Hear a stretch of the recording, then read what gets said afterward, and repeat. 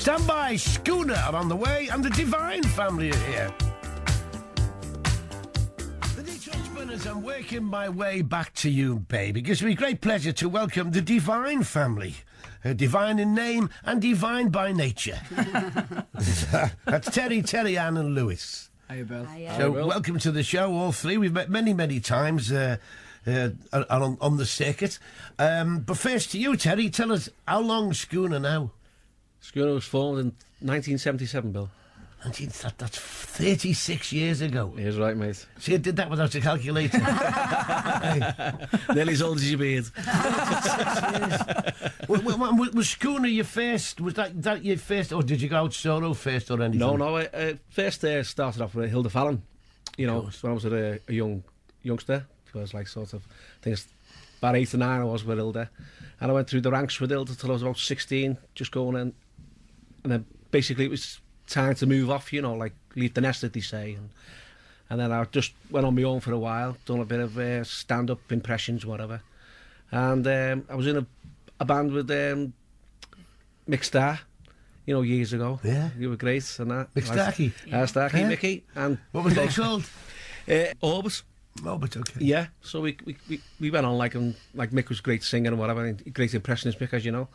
And as I say, it was down to the old thing, like some of the lads just wanted to be music, you know, they were all into the music, you know.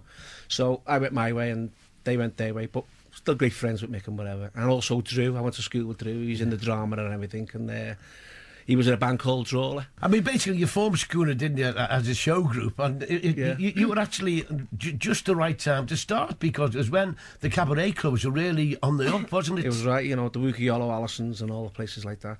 But I had a good schooling. And now it's all turned round. I'm back in Liverpool and I'm doing all the circuit that I used to do when I was younger. I mean, Schooner were once about 5 strong, weren't you, at one time? There was 4 of us originally, Bill, all like sort of. Because I know you were very big in the Isle of Man, weren't you? Oh, yeah. We used to go. You won loads of awards in the Isle of Man, didn't you? We did, yeah. It was brilliant because, you know, we'd done all the Summerland and like sort of, you know, all the hotels. And music's always been in the family, hasn't it? Oh, yeah. Well, you know, Jerry is very well known the on the scene. Jerry has, yeah. Jerry. And your 2 youngsters, Lewis and terri-ann, who are both with me now. Is right. And I remember when they were both on the Billy and Wally Big Night Out as well.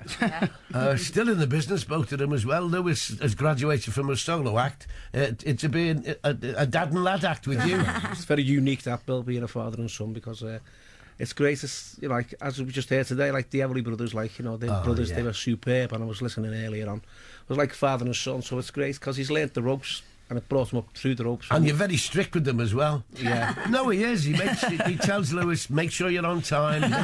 He does make sure you're polite to everybody. Well. And I must compliment you as well. One of the funniest things I've seen for years is Schooner's Michael Jackson tribute. Was that your... Sorry, The Simpsons. Yeah, there was Simpsons Jackson. Michael Jackson tribute. With all of the Simpsons dancing to a Michael Jackson number. Well, we try and keep things topical as much as we can, Bill, as you know.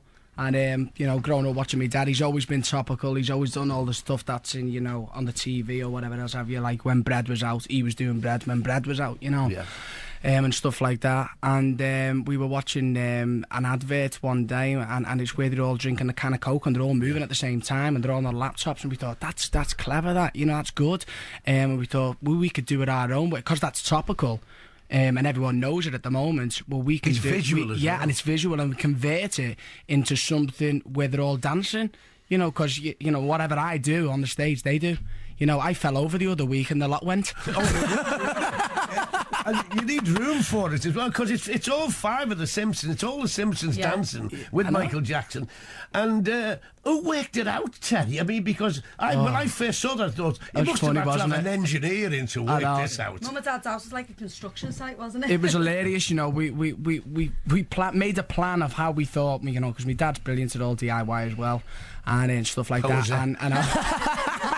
But we worked it out in there, and what we done was we made the 3 dummies, which was Homer, Marge and Bart. And my mum, she's a home care, and she gets up at like 6 in the morning, you know, to go and do her shift. And me and my dad finished just making the dummies about 3 in the morning, and we got this thing in our hallway, which is just like a couch type thing, and we just sat each dummy on the couches, you know. And she come down in the morning, switched the alarm off, and you should have heard the screams out of her. I'm telling you. She thought there was 3 burglars in there.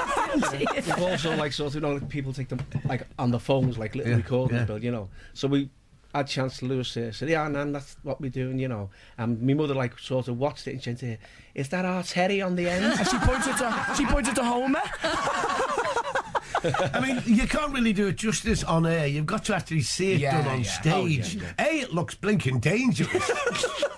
And your timing's got to be right as well, because you actually twirl round. Yeah, well, that was fantastic. I mean, apparently you killed 4 people at the bar. Well, when we done the Brindley with yourself and Wally, it was just amazing, because that was the first time you had seen it, wasn't it? Yeah. And that massive stage, and you know, it's just amazing what you can do. But sometimes, like when we play the Green Room, we've got a big band behind us who are top of the bill, and there's not much room. It's not a big stage. It's not a big stage, but I don't want to take. You can't take something like that out the show, because it's so great, you know, bang in the middle of the show, and it's visual, like you say, and basically, I'm dodging the drums. Basically, I'm not spinning tonight, Dad. Terri-ann, you're solo. You're still doing solo work, are you? No, not really doing anything solo. You're a do good bits singer. Oh, thank you. Oh, you are a good singer. You can belt him out with the breath. I give it a go. Like I'll do solo for like family parties and anything like that. I have a full-time job now and other commitments, so I have to be sensible and Have Dad and Lad ever asked you to join the act? I was joking, aren't you? I couldn't join these two. Too much competition there. Too much running round, Billy. Yeah. OK, now you've got a big new thing coming off, haven't you, at the Ormskirk Civic Hall, is it? Yes. That's correct.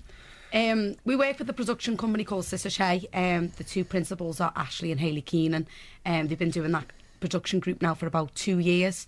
And me and Lewis have got involved with them. We've grown up with them for years, from little kids. More like family doing than the anything, circuit, you know?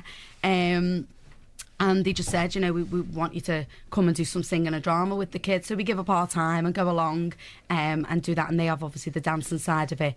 And we do workshops with them and various different things. And we said, right, we're going to do a production. And Lewis came up, why don't we do Our Day Out? It's their first drama singing production that they've ever done, and we've been working on it for about 9 months now, because the kids range from the age of 7 to 11, and then obviously you've got the adult cast in it, so we give them a good stretch of time to do the show, so they're confident with it and not putting too much pressure on them. And you know what, it's absolutely fantastic to see how these kids have come on. You're so proud, you know, just looking at the work that they put in. And these kids are so dedicated. And, you know, they go and do lots of competitions all around Liverpool and the O2 they've done. And we always get complimented on how well-behaved they are, how well-mannered they are. So they're just a fantastic bunch of kids to work with. Yeah. You know, and we've been teaching them over, like I say, the last couple of months or so. And it's a well-known play, isn't it? That's is. the main thing as well. Everybody knows the TV movie, the TV show. But of course, it was incredibly successful at the Royal Court. Yeah, it was a musical. And we had the pleasure to go and watch Mick Stark in that. Yeah, we did, because we're friends of Mick. He invited us along, and which it was fantastic. Fabulous. And I mean, I think the play's fabulous, but when you actually listen to the musical, the songs in it, the songs are fantastic. That's a snowball really for me, because I was thinking, well, what type of show can we do for these kids for the first show? Because, you know, you can't do something with an accent. You know, let's keep it scout for the first one and everything, you know. And I said to our Terri-ann that, you know, I think it's good that we should do Our Day Out, and it's been fantastic. The kids have done all the homework, you know, gone away, learnt all the songs, and we've tried to work as much as we can with them in the actual studio in Kirby. But it's great, Billy, as well. It keeps them off the streets, you know, and all the rest of it now. And it's okay. Give us the dates and the bookings and everything. Okay, so the dates are the 17th, which is a Friday, and the 18th, which is a Saturday of January. It's at the Ormskirk Civic Hall. The doors open at 7 o'clock and it starts at 7:30 prompt. You can get tickets online on the Sister Shay Productions website, which is www.sishayproductions.co.uk. I will. It is SISASHAY, then productions.co.uk. Sister Shay. Yeah, Sister Shay. It's very clever the way that name came up, because that's the 2 girls' names in their sister Ashley and Hayley. That's great when you know it. Yeah. When you do that, you won't forget that. SisterShayProductions.co.uk. It is, yeah. Okay. And there's a contact number where you can call to purchase tickets as well, which is 07525 270013. Okay, 07525 270013. I think I did Ormskirk Civic Hall with the tuxedos about 35 years ago, or 40 years ago. We were on the Orrell Park Ballroom, and we were first on. And we got a note saying, hey, we're looking for a band at Ormskirk Civic Hall. Can you make it for 10? Yeah. I said, good God, a double. Make it to Ormskirk Civic Hall. Over the days, Bill. Oh. OK, we play a track for it. Tell us about this track we're going to play. This is just a little sneak preview, just a cut-down version, just so you can have a little listen. It's the motorcar song, isn't it, where they're all on the bus. And Lewis has actually... done all the music for this show. He can play by ear, which is another talent. It's after a while, Bill. So he's actually played every single track within the show that you'll hear when you come to watch it. Have you listened to the kids on here, Billy? It's incredible, Terry. You've got a daughter and a son who like each other. It's astounding. And a father and a son. OK, here it is.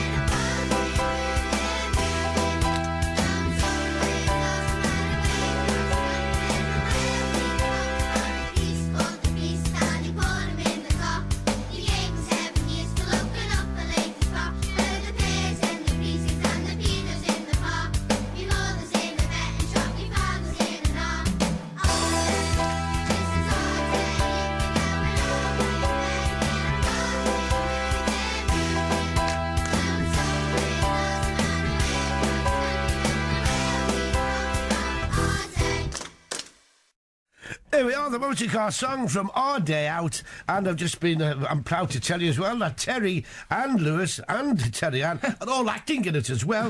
Terry is a bus driver. Get on the coach, kids! Hey, you bother! OK, 07525 270013 is the number, or www.sishay.productions.co.uk, 17th and 18th of January at the Ormskirk Civic Hall. Now, before you go, Terry, you're always looking for something new, aren't you? Yeah. Did you see Benidorm this week? I did, and I know what you're going to say. Did you see Ken Morley doing Herbert? I did. That yours were doing Herbert. We done the Herbert 3 days for Queenie's party this year, Billy. Yeah. And it was fabulous. You know, we have 3 fabulous days, you know. And as you know, I do Freddie Starr in the show. Yeah. And as Herbert wears the red stuff and all that. And I was going to particularly come out on the show, but the way the show was run, we couldn't really do it. But, you know, and then, as you say, Ken Morley done him on the Benidorm, which was super duper. So he's going to be in local, he's in me. How are you going to get teeth that bright? Is it possible? Did they exist in real life or only in Herbert's mouth? Well, I'm going to borrow John Bishop's because Lewis does John Bishop's.